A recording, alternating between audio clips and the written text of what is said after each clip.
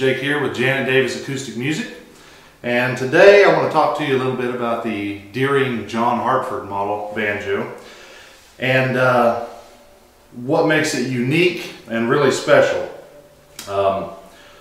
Obviously, first off, we can tell that it's very inspired by John Hartford, and we'll talk about some of those things. Visually, you can see the inlay pattern that's steamboat inspired. You know, John Hartford was actually a steamboat captain. So this banjo is a maple banjo. Has a maple neck and resonator with a ebony fretboard there. Standard kind of one-piece flange design.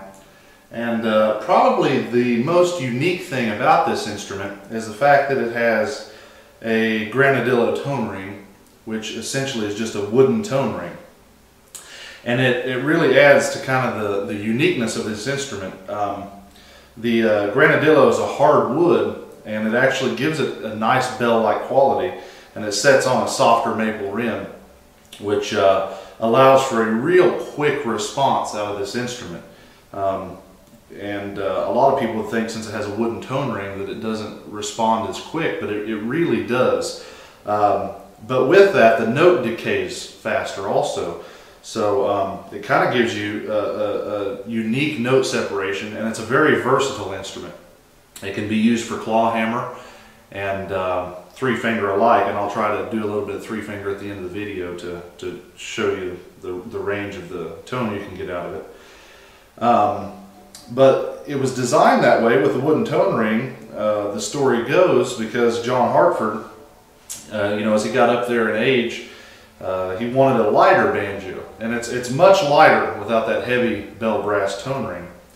And also, he would tap dance a lot on stage.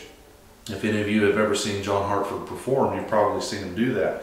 And this banjo, you know, made it easier on his back, I'm sure, to be up there tap dancing. So overall, it's just a really cool banjo. You know, it's got a lot of things that make it unique. It certainly has a unique tone, and it's very versatile. You know, you can get a lot of different range of sound out of this. You know, especially if you do more than just three finger or just claw hammer. If you want something that's real responsive and lively with a good tone and note separation, this banjo definitely fits the bill. If you'd like to visit more about it, feel free to give us a call, and we thank you for watching. Have a good one.